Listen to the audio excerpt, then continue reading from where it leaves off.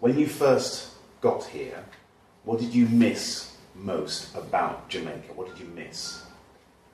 Apart from the weather. Not much because I didn't really know Jamaica.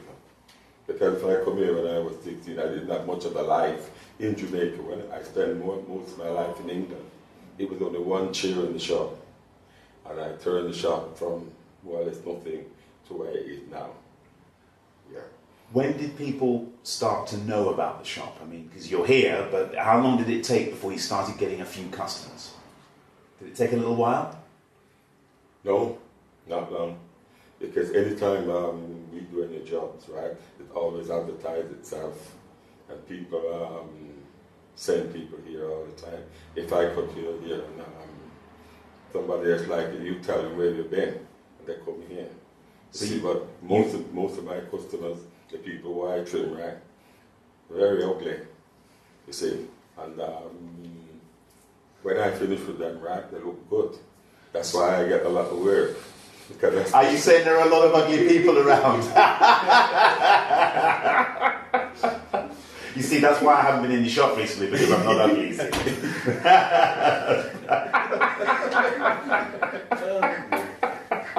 Oh, I'm going to say that's the clip of the day already. Okay, but this man said to me, all right then, since you put it that way then, right, do what you want to do with my head, right, and when I finish, I'm not going to tell you so, I'm still trimming now, after 30 odd years. Okay. And my friend were like that. It's only humorous what I said to people, that make you laugh. They said, yeah, but I don't really mean it. Yeah. How important has this place been to you in here? Good question. You mean being in England? No, how important has the barbershop been to you? Well, it's got to be important because I get a living from it. I mean, a lot of people come here all the time, in and out, they use the shop just as much as I do. But from talking to you, I think it's more than just your living. It feels to me like this is you. You are in this place. Do you know what I mean? But put it this way then, if I wasn't in the shop, I'd miss the shop. You understand? The heart's always in the shop. Yeah. And the people who come inside of the shop, they come like families. You see, that's what happens. We get friendly with the customers.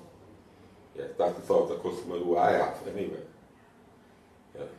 Let me ask you something else. When you said when you first came to Britain, some of the people were nice, some of the people weren't so nice. Yes. Do you think it has changed a lot as you've got older? Do you think there is less of some of the problems that perhaps you felt back then now? And you know the problems I mean. Well, I live with the people, right, and I get along with everybody. You see, I don't really have any enemies. You see me, and I treat people fair. You see, I don't come around here looking at people because of color or anything. I just treat you as a human being. You see, that's how I live. Yes, I'm not going to tell you that people were bad to me and was this to me if they wasn't. When I come here first, no intention, and I come here to stay. What was to more or less go back, but since here so long, when I go back, I want to come back. And when I went home, still want to come back here now. So if somebody was to say to you, Dougie, are you a Jamaican man or are you a British man, what would you say? Both. You're both? Yes. I am British man and a Jamaican man. Both. Will you go back to Jamaica to live or will you stay? Good question. Thank you. I think I stay. I think I stay for a while more.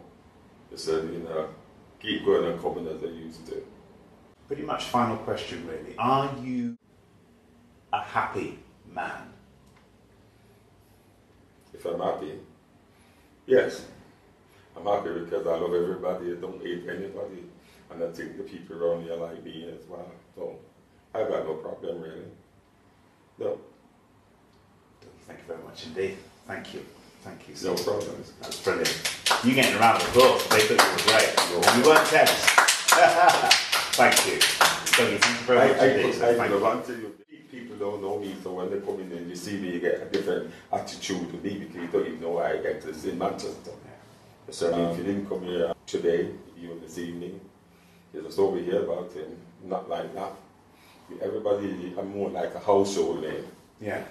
Nobody will tell you anything bad about Douggie, nothing bad about me, but good.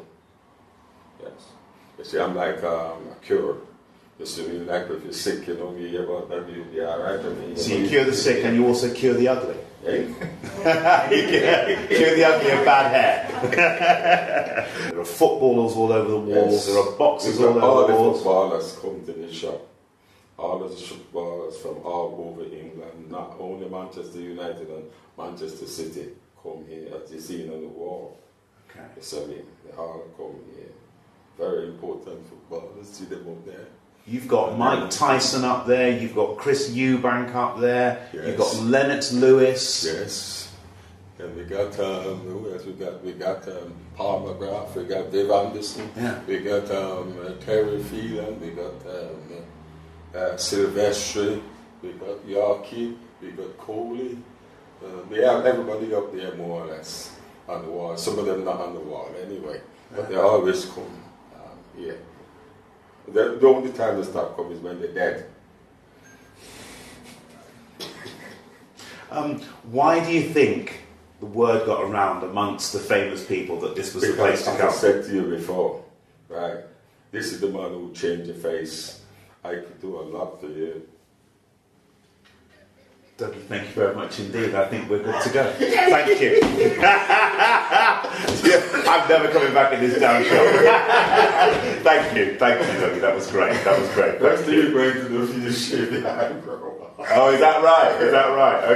Okay. I think they're all right, but hey, thank you.